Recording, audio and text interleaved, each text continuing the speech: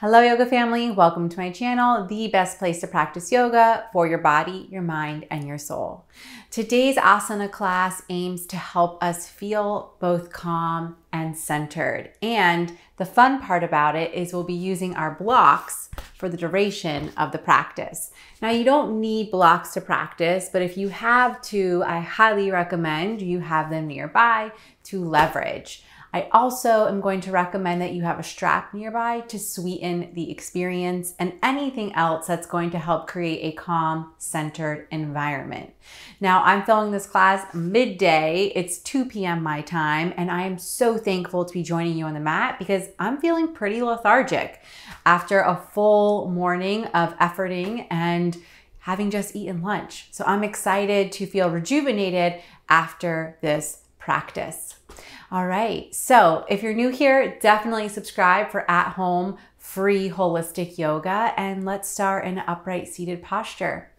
I'm sitting atop my block, and if you've got a block, I'm gonna recommend that you do the same. You can be in a cross-legged posture like I am, or in Virasana Hero's pose.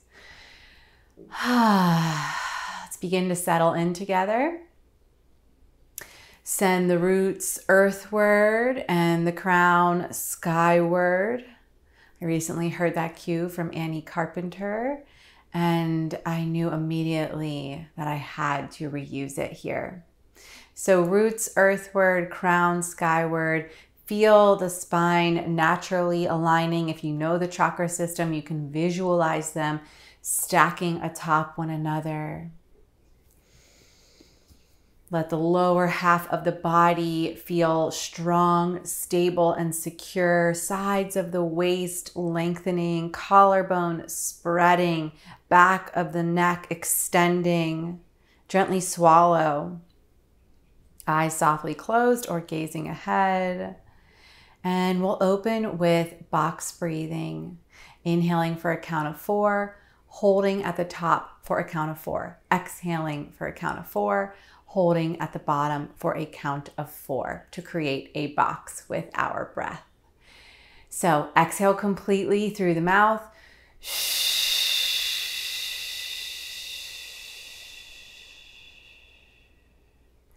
Inhale through the nostrils. 1, 2, 3, 4. Hold. 1, 2, 3, 4. Exhale. 4, 3, 2, 1. Hold. 4, 3, 2, 1. Inhale. 1, 2, 3, 4. Hold. 1, 2, 3, 4. Exhale. 4, 3, 2, 1. Hold. 4, 3, 2, 1. Inhaling for 1, 2, 3, and 4. Hold. 1, 2, 3, 4. Exhaling. 4, 3, 2, 1. Holding. 4, 3, 2, 1. Please continue like this, breathing in this box-like pattern, extending and expanding your breath as much as possible on both the inhale and the exhale, and effortlessly holding at the top and at the bottom of the breath for that count of 4. We'll continue here for 1 to 2 more minutes together.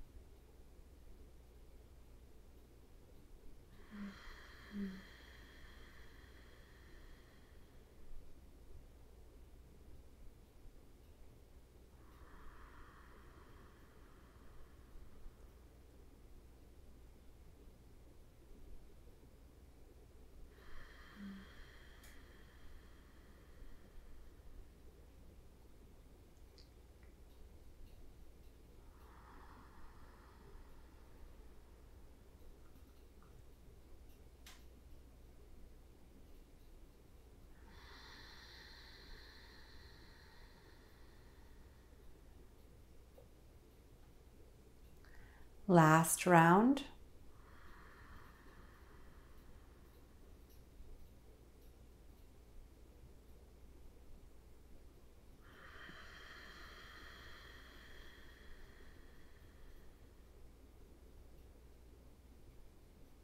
At the bottom of that round, breathe naturally, breathe normally. Maybe take a recentering breath like I just did. And you'll meet me in a standing posture towards the top of the mat. Bring 2 blocks along with you and place them on the tallest setting at a shoulder width distance. Bring the fingertips to connect with the blocks. Feet are hip width distance or wider. And we'll simply lift up halfway, bend the knees, lengthen from tailbone to crown. Feel the sides of the waist lengthening as well. Navel pulling up, lower ribs reaching down towards the top of the pelvis, and exhale, fold. Head and neck hang heavy, jaw relaxes. Whole sole of the foot supporting you here. And then inhale, lift up, Ardha Uttanasana. Exhale, fold, Uttanasana.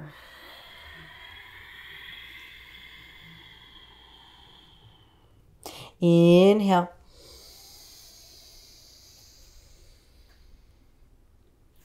Exhale.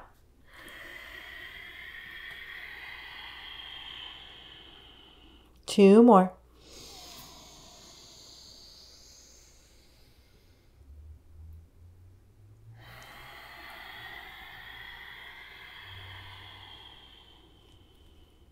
Last time.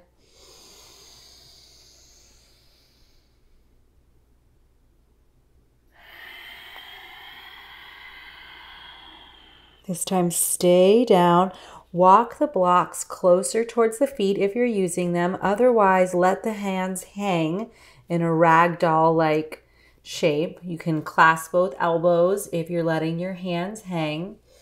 But if you have the blocks, bring the forearms and the elbows to rest on the tallest setting and bend your legs as much as you need to let the chest softly rest atop the thighs here. Let the head and neck hang oh so heavy, jaw relaxing, tongue floating freely.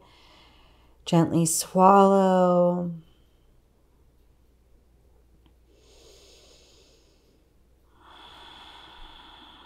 Using the inhale to inflate the low back region.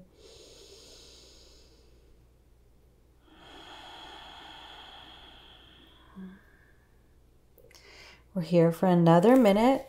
Make any adjustments to feel supported here. Make any adjustments to create that grounding sensation beneath you so that the torso and the whole upper body can release.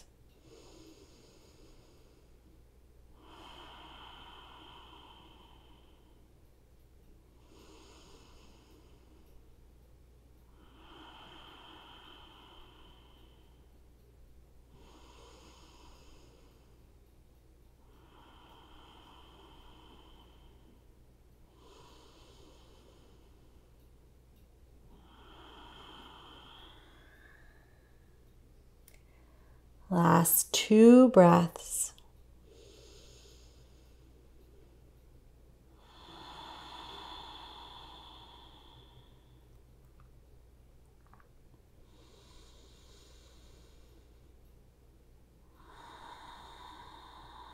And slowly lift the gaze, release the hands if you had that clasp in a ragdoll hang position. Lift back up halfway, pressing into the blocks, maybe the shins. And we're going to step back into Adho Mukha Svanasana, downward facing dog. If you've got the block, I want you to place it right between the brows at the third eye center. And the top of the block is connecting with the hairline. Knees are bent here in downward facing dog. You want the hands forward of your block, excuse me. And settle in. Use all 10 fingers. Press down through the core of the hands. Firm the forearms. Allow the block to support you here. Lengthen back through the sacrum.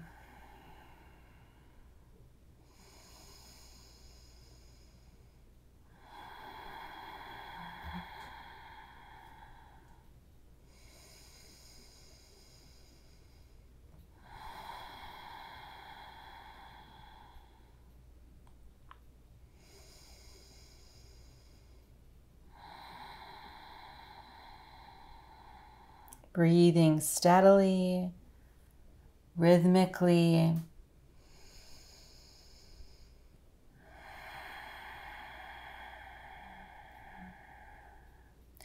Using this practice to reconnect, to recenter, to recalibrate your body, your mind, and soul so you can step off the mat feeling completely refreshed.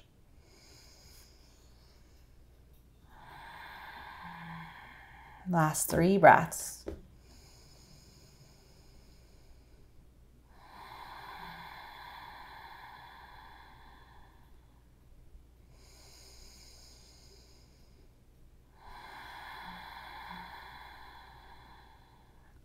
Final inhale together. Exhale, soften the knees, preparing for Balasana, child's pose. Invitation to use the block underneath the forehead again. You can also stack 2 blocks here. Whatever feels best for you and your body in this season of living. Elbows can bend. No need to fully effort in child's pose if it feels better to bend the elbows wide. Soften.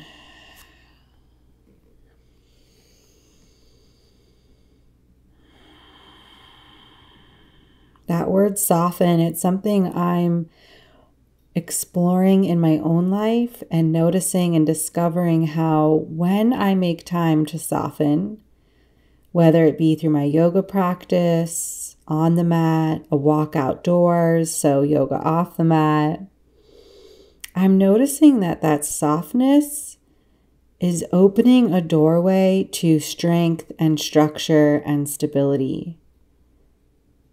So the more I soften, the more receptive I can be.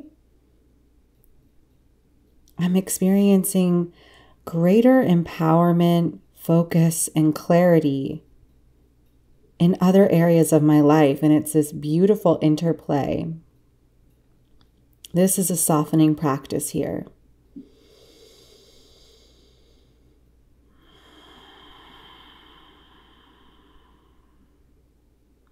Appreciating that you pressed play today and made space for this type of practice.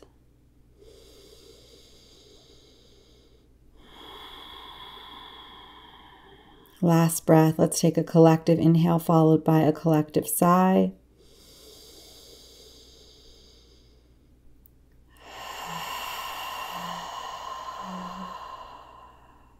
Beautiful. Coming to an upright posture, transitioning to the side of the mat. Again, if you have those blocks, they're coming with you. You'll stack them in front and bring the feet as wide as is comfortable for you for a forward fold here. Pinky borders are parallel with the front and back of the mat. Weight is in the big toes as you hinge forward and fold. Ideally, forehead connecting with the block and stacking these blocks in the best way to make that possible. If the legs are straight, please energize the kneecaps.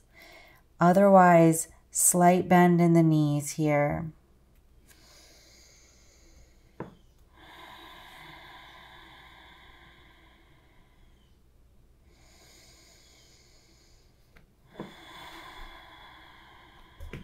Keeping the breath online, active, present, here to support your growth, your evolution.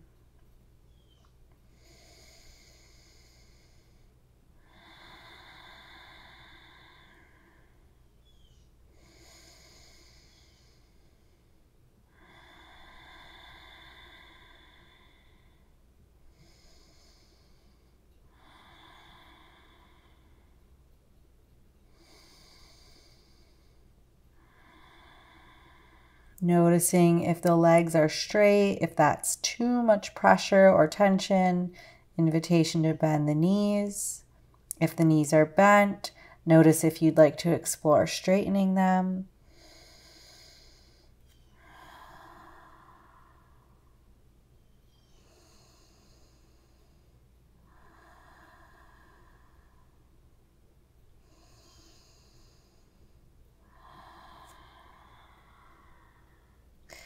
Last 3 breaths here.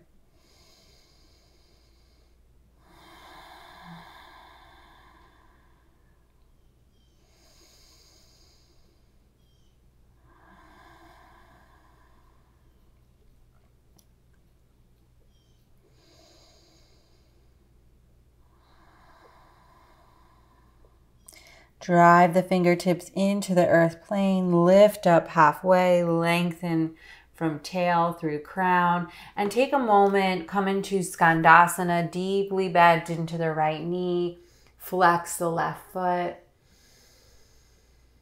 That inner thigh. She's talking to me.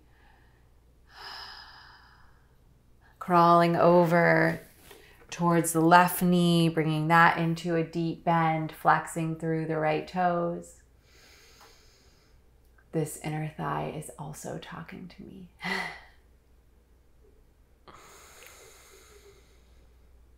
Beautiful. Come back through center, and then placing a block on a medium setting. Maybe you keep them both stacked, heel toe the feet towards one another. Meet me in Malasana Yogi Squat, sitting atop a block. Bring the hands into prayer position, elbows to the interior of the knees to help lengthen through the sternum, spread through the collarbone. Use the force of the elbows to send the knees wider as you continue to extend up through the crown. Close those eyes down or softly gaze ahead. Come back to your breath.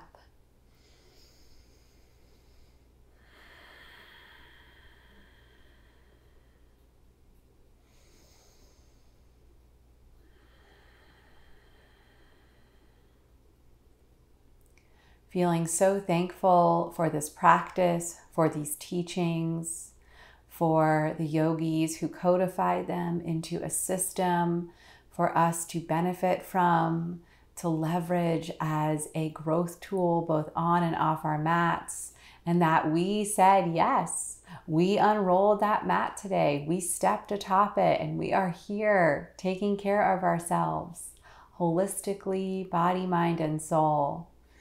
Feeling so grateful for that in this moment. Knowing that we, you and I, have this powerful toolkit to return back to homeostasis, back to the core of who we are, back to what really matters when the world starts to get dizzying and confusing and overwhelming. We have a toolkit to lean upon.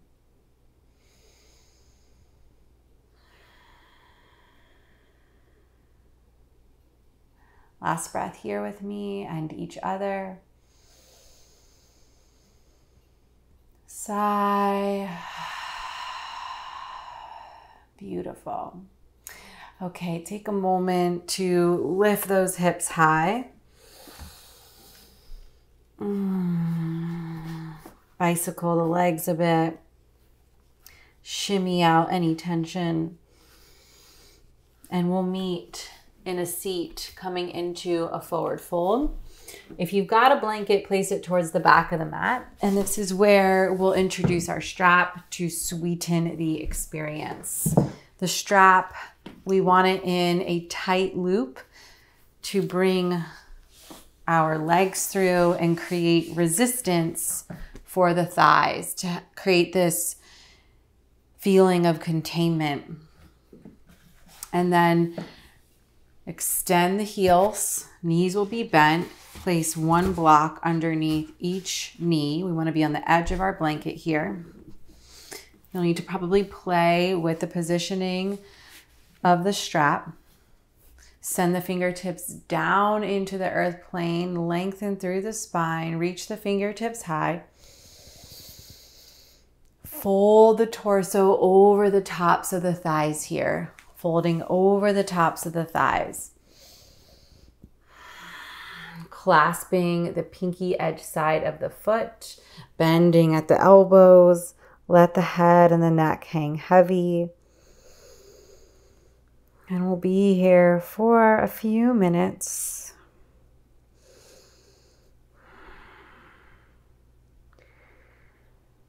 Allowing the props that we're using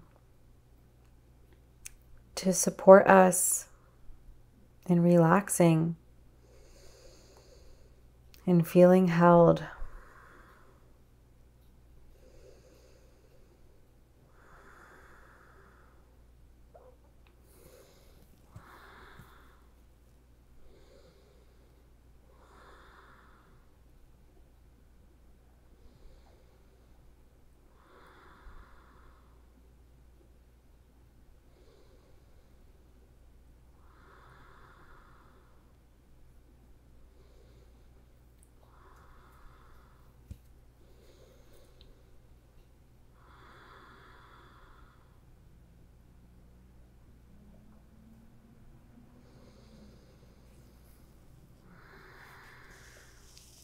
Another minute together.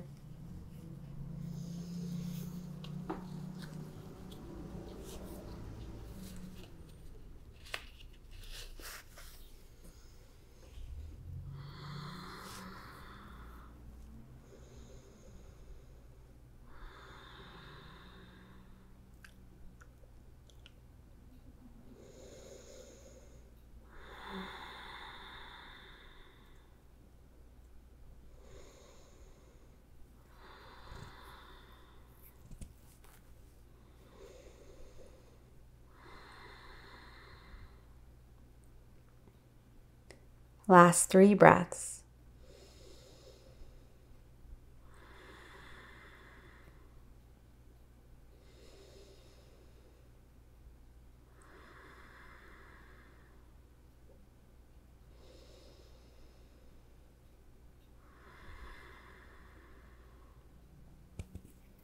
With care, return to an upright posture. Aligning the shoulders back over the hips. Remove the blocks out to the side. If you had that strap, shimmy it down and away from you. And let's all take a windshield wiper from side to side with the legs, fingertips behind you. Moving as slow or as fast, depending on what feels good for you.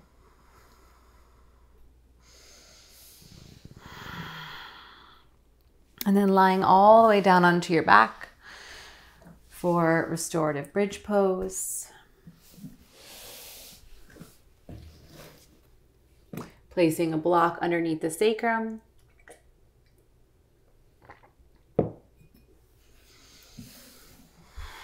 If you don't have a block, you can take the knees as wide as the mat and let them knock in towards one another for constructive rest pose or Ardha Shavasana.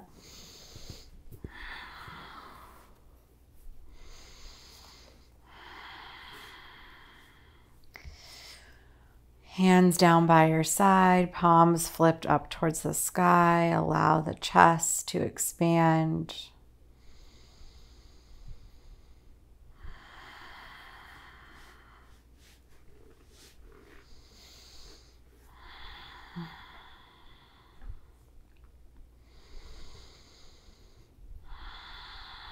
Again, reconnecting with the earth plane, the props that you're using, and giving yourself permission to be held here.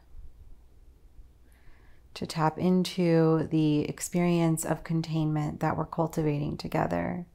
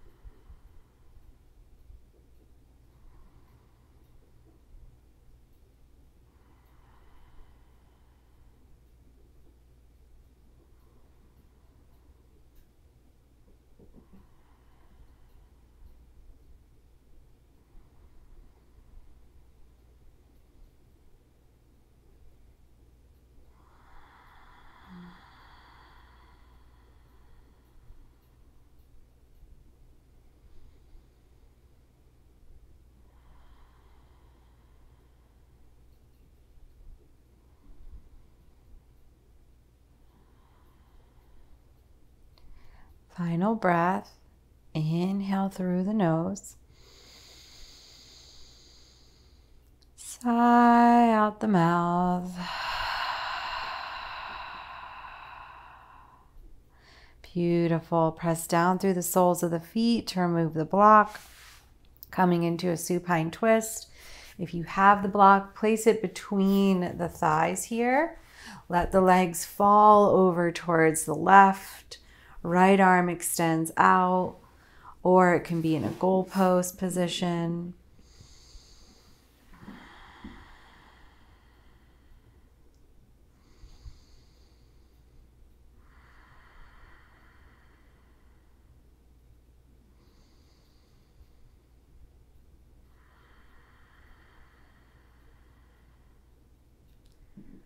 Noticing the change that you're feeling from before we started this practice.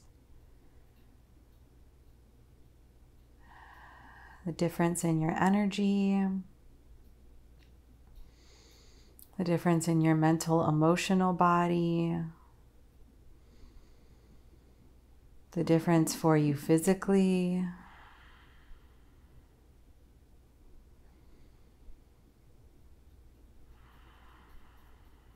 Switching sides, gently engage the core to bring the legs back through neutral. Shift the hips to the left as the legs fall over to the right this time.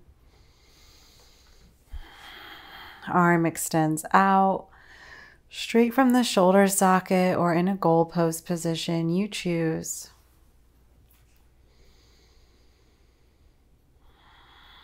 When we feel nourished physically, energetically, mentally, and emotionally, it opens the doorways to these higher planes of existence, those being discernment, intuition, imagination,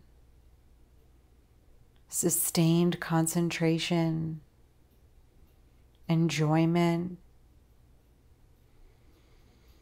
presence, bliss, our wisdom and bliss bodies, the Vijnanamaya kosha and the Anandamaya kosha, they're able to come online when we take care of the other layers, the other sheaths.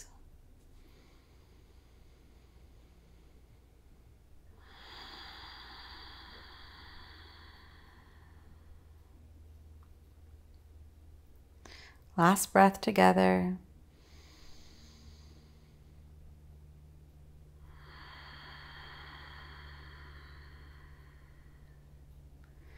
Beautiful. Coming back through to center. Again, if you have the blocks, placing them under both knees as we settle into our final resting pose here together. Creating a bolster-like experience with the blocks underneath the knees here, feet as wide as the mat, toes splayed out, heels drawing in, palms resting down by your sides, open towards the sky in an act of receiving.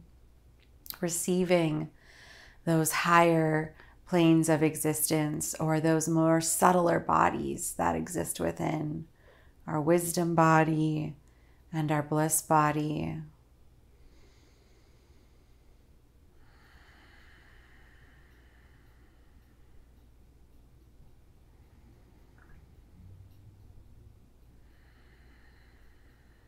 As you settle in, breathe into the core of the chest. Simply notice the expansion and the contraction of the chest, the rib cage and the belly inflating and deflating, rising and falling. And maybe it feels best to place one hand on the belly, one hand on the heart to really connect with that.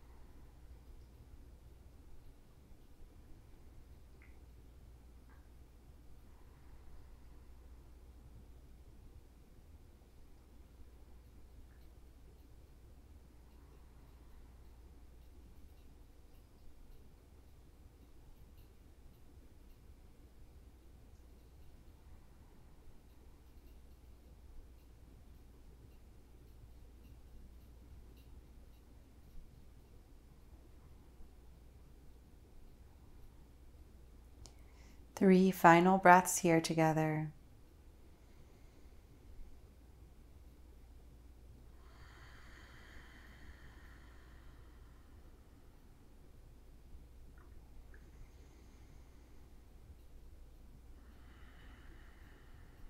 This last one, hold the breath at the top, please.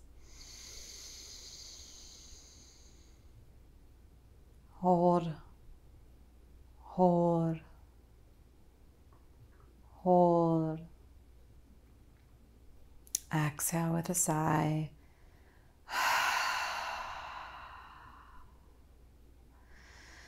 Begin to roll onto one side. Bottom arm acts as a pillow.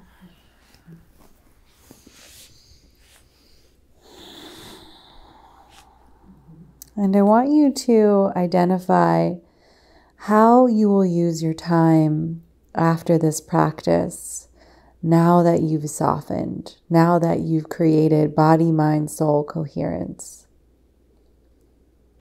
What's a heart-centered action that you can take imperfectly to the best of your ability?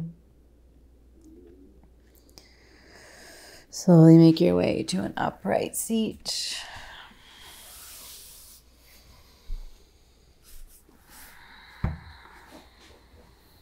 Resting atop a block if you're using one today. Sweep those arms out to the side. Gather up this wholeness that we've cultivated. Palms touch, hug them down through heart center. Borders of the thumb connect into the chest. Lift through the sternum, spread through the collarbone. Inhale for Om.